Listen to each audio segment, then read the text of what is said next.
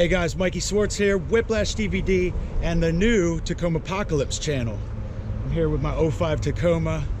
I got a lot of people asking me about this V8 swap that's going in it, and I really don't want to put this off any longer.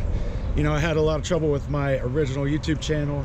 I got this Tacoma Apocalypse channel up and running now, and I'm hoping to pick up subscribers on it. It's, you know, it's always a slow start to start a new channel, but it's something I had to do because I didn't have comments on the original channel. Today I got the truck out here. Everything's good and running with the truck right now, although it looks kind of crappy, but I had it out about a week ago and made a quick video with it, although I didn't get to edit it yet. I will get that video up real soon, and I'm sure you guys will enjoy the video. Today we're getting ready to pull the engine out of the Tundra so we can start to examine it, see what all we need. I still got to order a wiring harness for it if you're keeping up with the swap. The one that's in there is busted. So there's in my shot now. It's just ruining the shot. Mosey on into the garage here and I'll show you guys what's going on. By the way, if you haven't seen my ambulance, check it out. At this point, I know I'm not gonna have time to do all this myself. So I got some friends that are gonna help me out. I got Jeff here. He just pulled the hood off the truck. Just sent Bear down to my other shop, down to the dealership.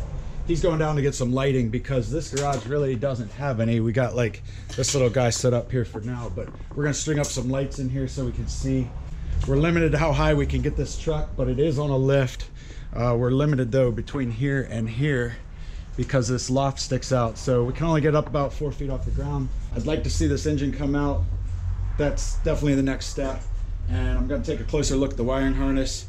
I want to pull the engine before I order a harness because I want to see if there's any kind of numbers, identification on it. I want to make sure I get the same exact harness because I don't want to have no weird problems with that. That's it. I just want to give you guys an update and let you know that I am working on this, or someone's working on it. You know, it might not be me. I've been putting a lot of work into the YouTube channels.